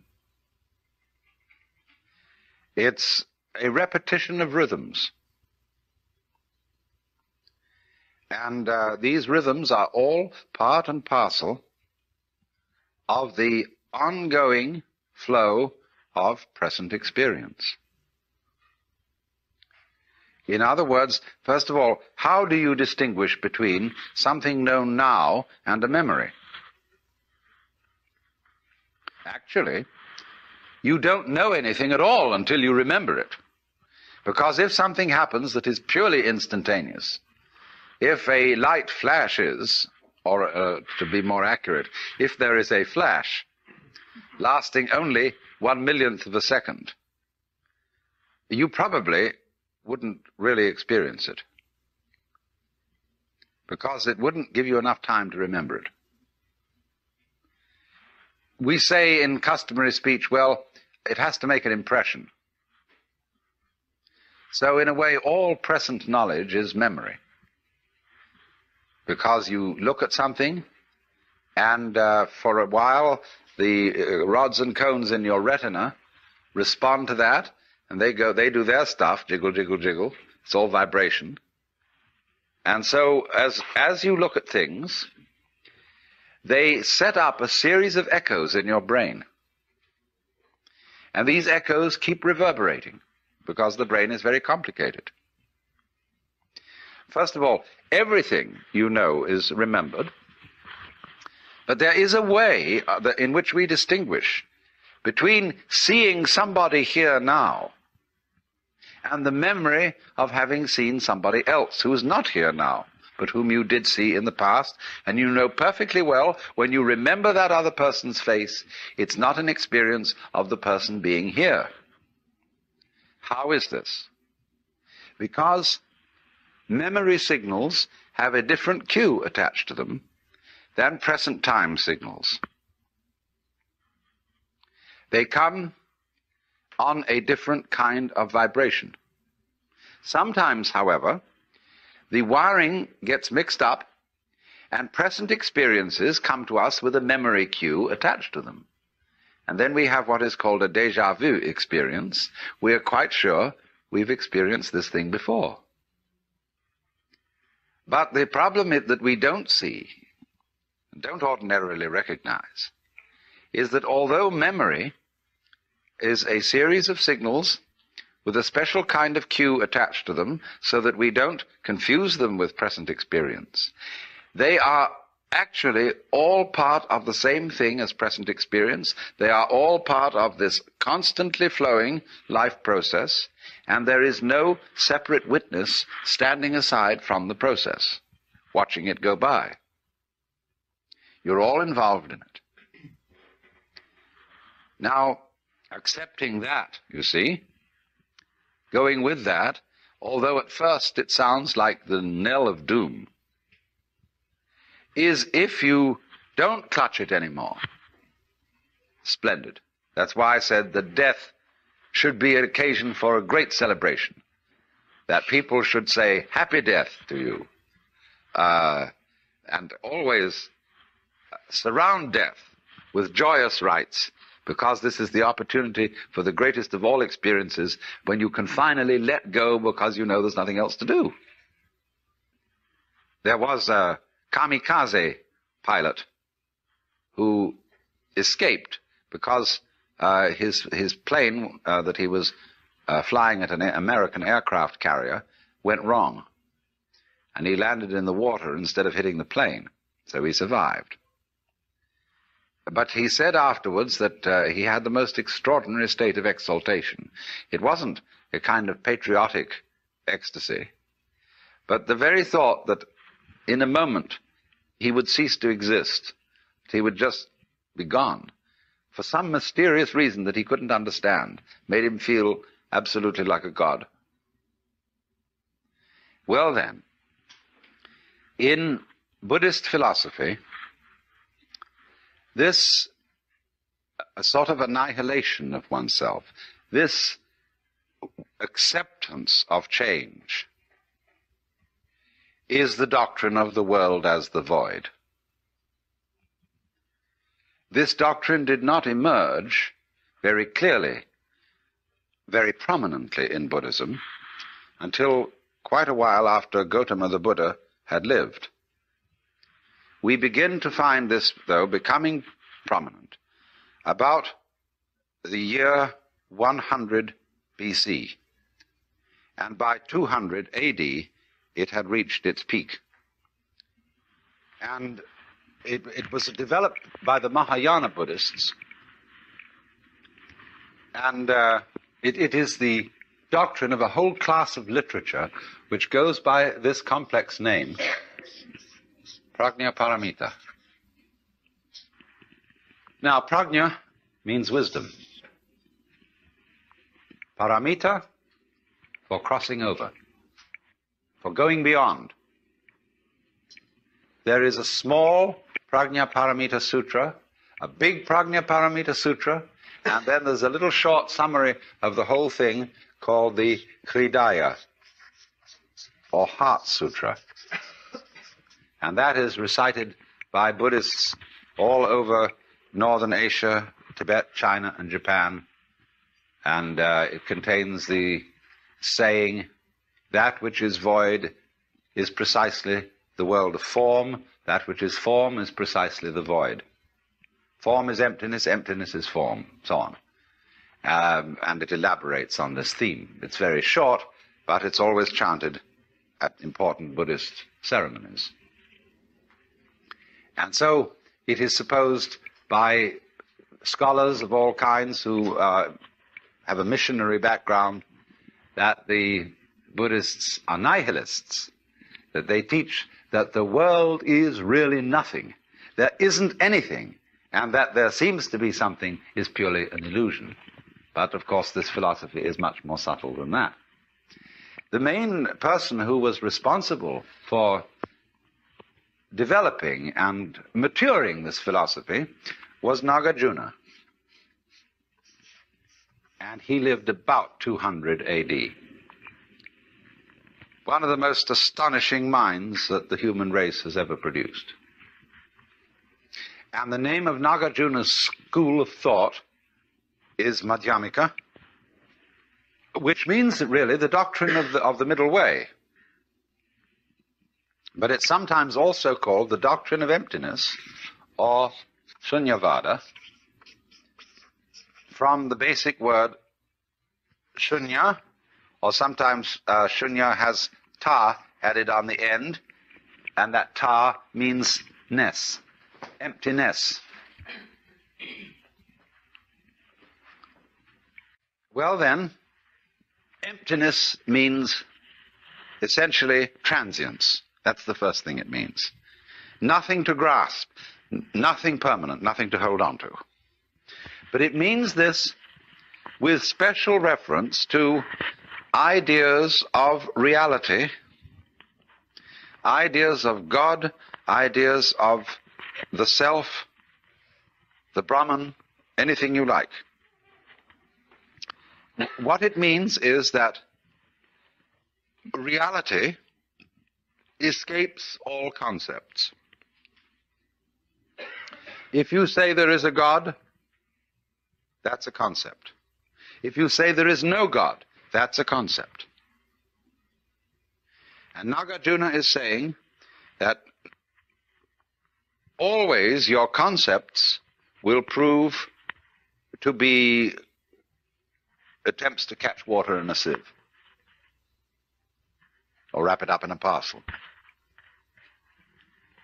So he invented a method of teaching Buddhism which was an extension of the dialectic method that the Buddha himself first used, and this became the great way of studying, especially at the University of Nalanda, which has been re-established in modern times, but of course it was destroyed by the Muslims when they invaded India. The University of Nalanda, where the dialectic method of enlightenment was taught. The dialectic method is perfectly simple. It can be done with an individual student and a teacher, or with a group of students and a teacher. And you would be amazed how effective it is when it involves precious little more than discussion. Some of you, no doubt, have attended tea groups, blab labs, in which people are there and they don't know quite why they're there, and there's some sort of a so-called resource person to disturb them. And after a while, they get the most incredible emotions, and somebody tries to dominate the discussion of the group, say, and then the group kind of goes into the question of why he's trying to dominate it, and so on and so forth. Well, these were the original blab labs. And they have been repeated in modern times with the most startling effects. That is to say, the teacher gradually elicits from his participant students what are their basic premises of life. What is your metaphysic? In the sense, I'm not using metaphysic in a kind of a spiritual sense, but what are your basic assumptions? What real ideas do you operate on as to what is right and what is wrong, what is the good life and what is not? What arguments are you going to argue strongest? Where do you take your stand? The teacher soon finds this out for each individual concerned, and then he demolishes it. He absolutely takes away that person's compass. And so they start getting very frightened and say to the teacher, all right, I see now, of course, I can't depend on this, but what should I depend on? And unfortunately, the teacher doesn't offer any alternative suggestions, but simply goes on to examine the question, why do you think you have to have something to depend on? Now, this is kept up over quite a period, and the only thing that keeps the students from going insane is the presence of a teacher who seems to be perfectly happy, but is not proposing any ideas. He's only demolishing them. So we get finally, not quite finally, to the void, the shunya. And what then? When you get to the void, there is an enormous and unbelievable sense of relief. That's nirvana. Phew, as I gave a proper English translation of nirvana. Ah, great. So they are liberated, and yet they can't quite say why or what it is that they found out. So they call it the void. But Nagarjuna went on to say, you mustn't cling to the void. You have to void the void. And so the void of non-void is the great state, as it were, of Nagarjuna's Buddhism. But you must remember that all that has been voided, all that has been denied, are those concepts in which one has hitherto attempted to pin down what is real. In Zen Buddhist texts, they say, you cannot nail a peg into the sky.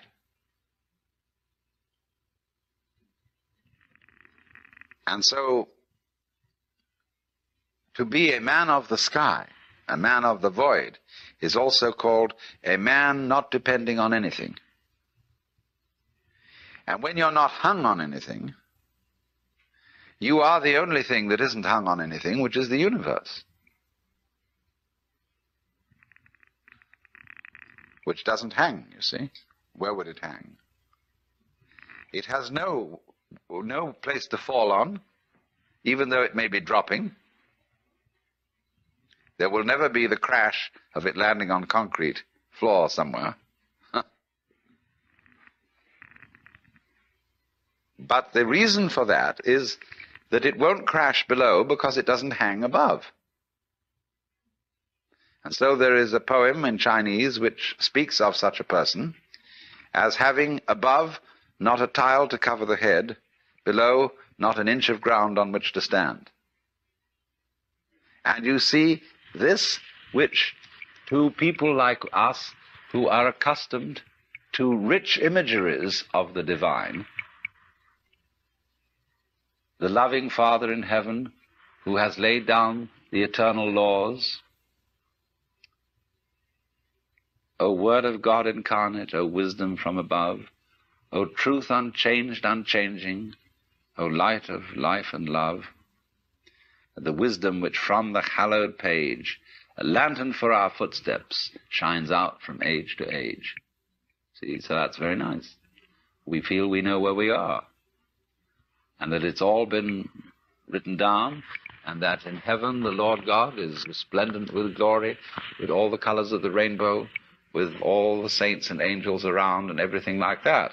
So we feel that it's positive, that we've got a real rip-roaring, gutsy religion full of color and so on. But it doesn't work that way. The more clear your image of God, the less powerful it is, because you're clinging to it. The more it's an idol. But voiding it completely isn't going to turn it into what you think of as void. What would you think of as void?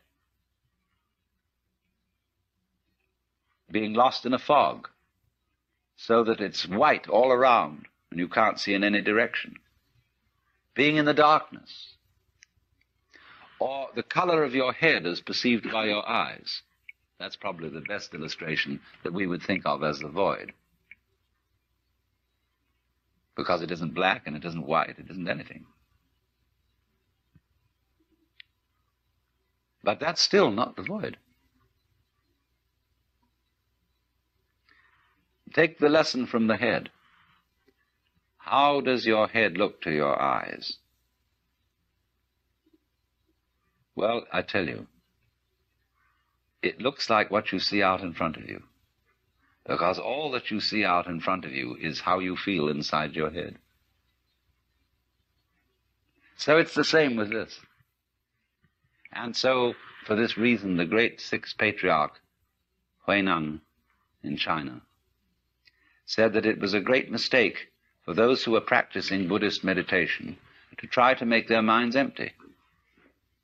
And a lot of people tried to do that. They sat down and tried to have no thoughts whatever in their minds. And not only no thoughts, but no sense experiences.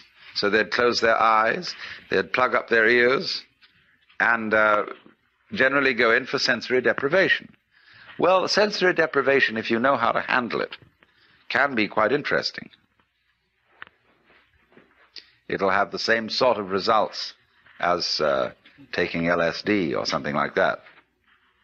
And there are special labs made nowadays where you can be sensorily deprived to an amazing degree. But if you're a sort of a good yogi, this doesn't bother you at all, send some people crazy. But if you dig this world, you can have a marvelous time in a sensory deprivation scene. Also, especially if they get you into a condition of weightlessness. Skin divers going down below a certain number of feet, I don't know exactly how far it is, but get a sense of weightlessness. And at the same time, this deprives them of every sense of responsibility. They become alarmingly happy. And they have been known to simply take off their masks and offer them to a fish. And of course, they then drown. So if you skin dive, and you have to keep your eye on the time. You have to have a water watch or a friend who's got a string attached to you if you go down that far, and at a certain specific time you know you have got to get back.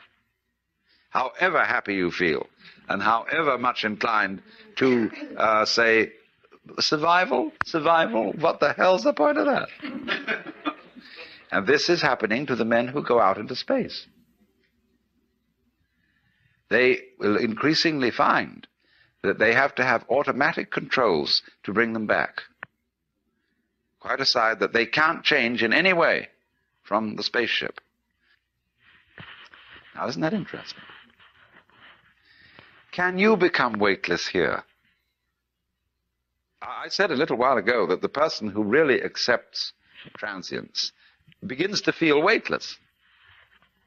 When Suzuki was asked, what is it like to have experienced Satori, enlightenment, he said it's just like ordinary everyday experience, but about 2 inches off the ground. Zhuangzi, the Taoist, said, it is easy enough to stand still. The difficulty is to walk without touching the ground. Now, why do you feel so heavy? It isn't just a matter of gravitation and weight. It is that you feel that you are carrying your body around. So there is a koan in Zen Buddhism. Who is it that carries this corpse around? And so when you feel, common speech expresses this all the time. Life is a drag.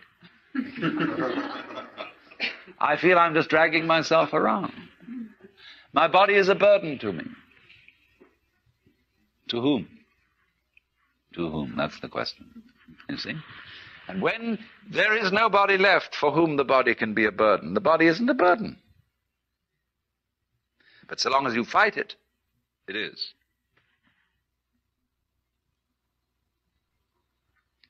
So then, when there is nobody left to resist the thing that we call change, which is simply another word for life, and when we dispel the illusion that we think our thoughts, instead of being just a stream of thoughts, and that we feel our feelings instead of being just feelings, it's like saying, to feel the feelings is a redundant expression. It's like saying, actually, I hear sounds, for there are no sounds which are not heard. Hearing is sound. Seeing is sight. You don't see sights. Sightseeing is a ridiculous word. You could just say either sighting or seeing, one or the other, but sightseeing is nonsense. So we keep doubling our words, and this doubling is comparable to oscillation in an electrical system where there's too much feedback, where you remember in the old-fashioned telephone, where the receiver was separate from the mouthpiece, the transmitter. If you wanted to annoy someone who was abusing you on the telephone, you could make them listen to themselves by putting the receiver to the mouthpiece. But it actually didn't have that effect. It set up oscillation. It started to howl. It could be very, very hard on the ears. The same way, if you turn a television camera at the monitor, that is to say, the television set in the studio, the whole thing will start to jiggle. The visual picture will be of oscillation, like that. And the same thing happens here. When you get to think that you think your thoughts,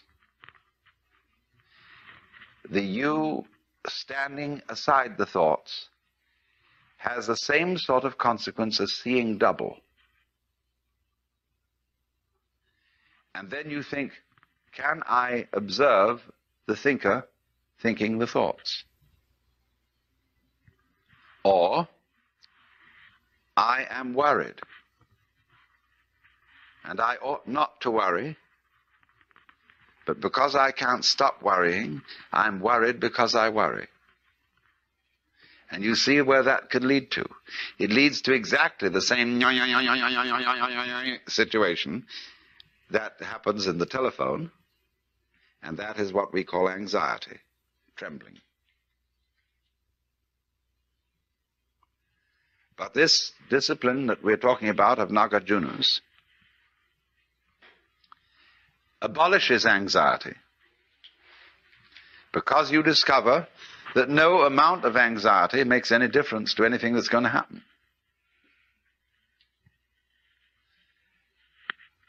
In other words, from the first standpoint, the worst is going to happen. You're all going to die. And don't just put it off in the back of your mind and say, I'll consider that later. It's the most important thing to consider now, because it enables you. It is the mercy of nature, because it's going to enable you to let go and not defend yourself all the time. Waste all energies in self-defense. So, this doctrine of the void is really the basis of the whole Mahayana movement in Buddhism. It's marvelous. The void, of course, is in Buddhist imagery symbolized by a mirror, because the mirror has no color, and yet reflects all colors. When this man I talked to you of, Huineng, said that you shouldn't just try to cultivate a blank mind, what he said was this: the void, shunyata, is like space. Now, space contains everything. The mountains, the oceans, the stars, the good people and the bad people, the plants, the animals, everything. Now, the mind in us, the true mind, is like that. You will find that when Buddhists use the word mind, they have several words for mind, but I'm not going into the technicality at the moment. They mean space. See, space is your mind. It's very difficult for us to see that, because we think we're in space and look out at it. There are various kinds of space. There's visual space, distance. There is audible space, silence. There is temporal space, as we say, between times. There is musical space, so-called distance between intervals, or the intervals between tones, rather. It's quite a different kind of space than temporal or visual space. There's tangible space. But all these spaces, you see, are the mind. They are the dimensions of consciousness. And so, this great space, which every one of us apprehends from a slightly different point of view, in which the universe moves, this is the mind.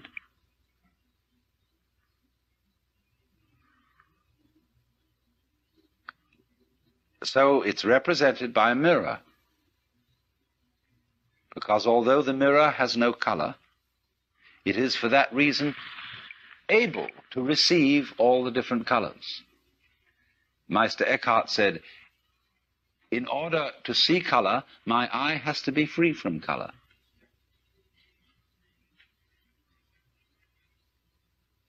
So in the same way, in order not only to see, but also to hear, to think, to feel, you have to have an empty head.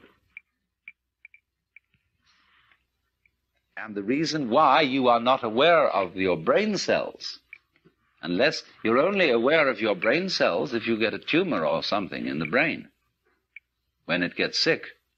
But in the ordinary way, you're totally unconscious of your brain cells. They're void. And for that reason, you see everything else.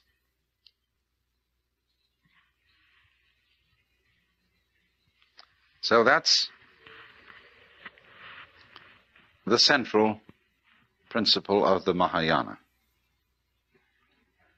And it works in such a way, you see, that it releases people from the notion that Buddhism is clinging to the void. This was very important when Buddhism went into China. The Chinese really dug this, because Chinese are a very practical people. And when they found these Hindu Buddhist monks trying to empty their minds and to sit perfectly still and not to engage in any family activities, they were celibates. Chinese thought they were crazy. Why do that? And so the Chinese reformed Buddhism. And they allowed Buddhist priests to marry. And in fact, what they especially enjoyed was a sutra that came from India, in which a layman, who was a wealthy merchant called Vimalakirti, out-argued all the other disciples of Buddha. And of course, you know, if in these are these dialectic arguments that are very, very intense things. If you win the argument, everybody else has to be your disciple. So Vimalakirti, the layman, won the debate, even with Manjusri, who is the bodhisattva of supreme wisdom. They all had to see a contest to define the void. And all of them gave their definitions. Finally, Manjusri gave his. And Vimalakirti was asked then for his definition, and he said nothing. And so he won the whole argument.